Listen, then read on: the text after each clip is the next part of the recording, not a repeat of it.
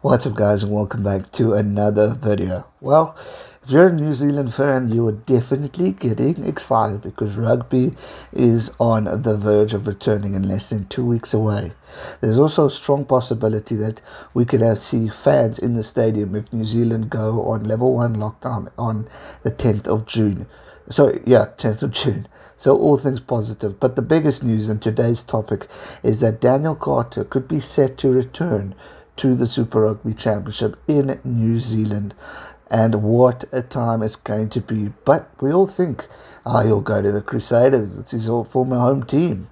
Not quite. There's rumour has it that he might be joining the Blues. So Daniel Carter, Beauden Barrett in one team. What a team the Blues are going to have. Now, according to the reports, is that there's Stephen Perofeta has got a foot injury that he received in training this past week, but now rumour has it because Daniel Carter is a free agent, they're in talks with him to maybe bring him into the Auckland Blues, and what a boost that will be. The Blues have been in pretty good form.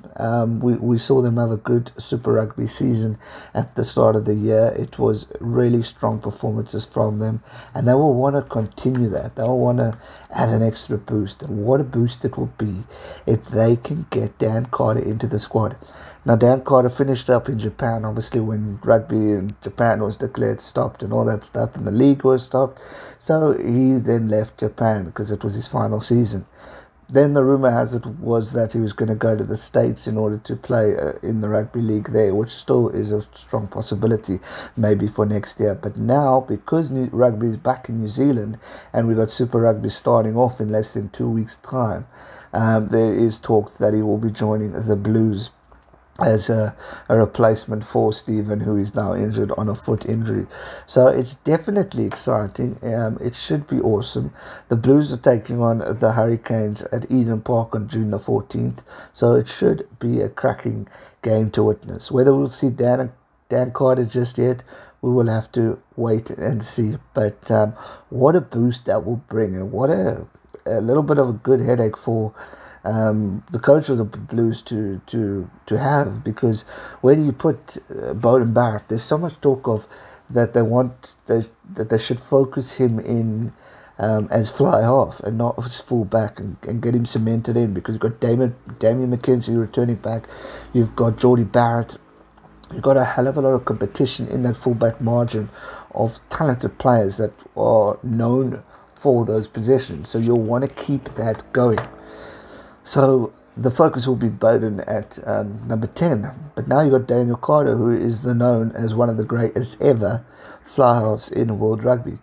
So do you move Barrett back to fullback? Or do you put Carter at centre? Or do you put Barrett at centre? How he's going to work that, we'll have to wait and see.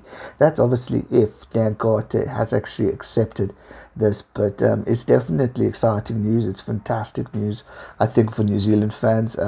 Dan Carter, 38-year-old, who was in absolute fine form in Japan during the recent season. So I think what a motivation in order for New Zealand to kickstart bringing the king of rugby back. And he's a dual World Cup winner. Obviously 2015 was his highlighted one because he didn't get injured. 3-time World Rugby Player of the Year, and what an opportunity. Let's wait and see. Dan Carter, what a player, what a gem of a quality star in New Zealand rugby, and it's going to be exciting to see what he brings to the Blues. And by the way, if you've watched me for a while, I stated not too long ago that the Blues were my team, so I'm not supporting them just because of Dan Carter. I've got a good reason to support the Blues, so let's go. It's going to be awesome. So that's going to do it for today's video. I hope you enjoyed it. Give it a thumbs up, subscribe if you're new. Let me know your thoughts in the comment section down below. Do you think big old Dan is coming back to New Zealand to play for the Blues? One thing's for sure, it is gonna be awesome. Thanks so much for watching, guys. Stay safe and never give up. Cheers.